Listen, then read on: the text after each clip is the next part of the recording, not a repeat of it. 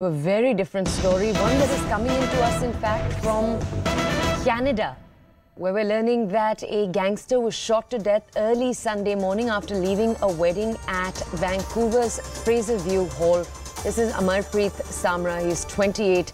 He was a UN gangster. As you can see, he was on the dance floor when this incident took place. And as you can see, he was with wedding guests for less than 30 minutes before he was shot. Now, all of this action took place early in the morning, 1:30 a.m. in the morning. Reports are indicating that he was possibly shot at by a rival gang, but we'll bring you more context in just a few minutes when we have a reporter join us. Police are concerned about the possible retaliation incidents that could take place. My colleague Siddhant is with us right now to bring us more context on this entire story. Siddhant, context required on who he was, what the larger context around him was, particularly for Indian audiences. Can you bring us context? Well, he was a U.S. designated gangster, and in fact, the larger issue is, and in fact, the larger concern is with regards to the growing influence of gangs in Vancouver and whole of Canada. And in fact, this particular shootout took place yesterday, where Amarpreet Samra, one of the U.S. designated gangster, has been killed while he was attending a wedding in Vancouver. And right at the banquet, Fraser View Hall, this particular incident took place. And in fact, a few minutes away, even a vehicle was spotted, spotted burning.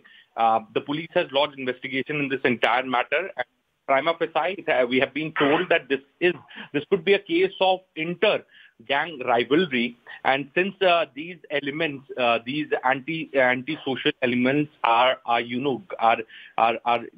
their influence is growing in Canada, Vancouver, Surrey, and whole of North America. And in fact, those particular destinations have become breeding ground for such gangsters. In fact, many of them have also been involved in anti-India activities in terms of, mobilizing youth in Canada.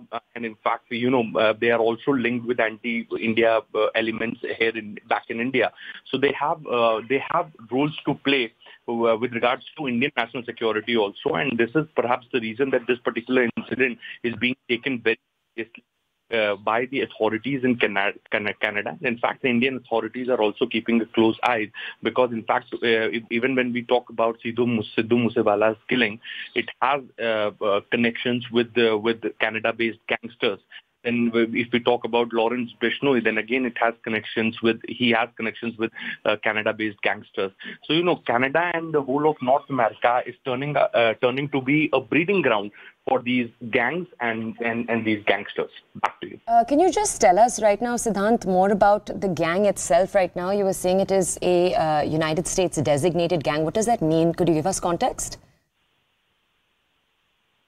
Well, that's right. So this is he was a UN designated gangster, and in fact, there were multiple cases of murder, of abduction against this fellow, but he was roaming freely in Vancouver. And in fact, there were many lookout notices also against him, but he was managing to evade those notices and authorities successfully. But the time he decided to go for this wedding, the rival gang got a tip regarding that, and immediately the shooters were sent, or perhaps the shooter was sent to the same hall where he was taking part in a wedding ceremony, and shootout took place where he was killed.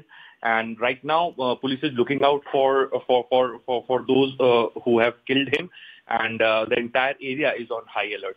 Okay, all right. Thank you for bringing us that context, Siddhant. All right, let's move on now.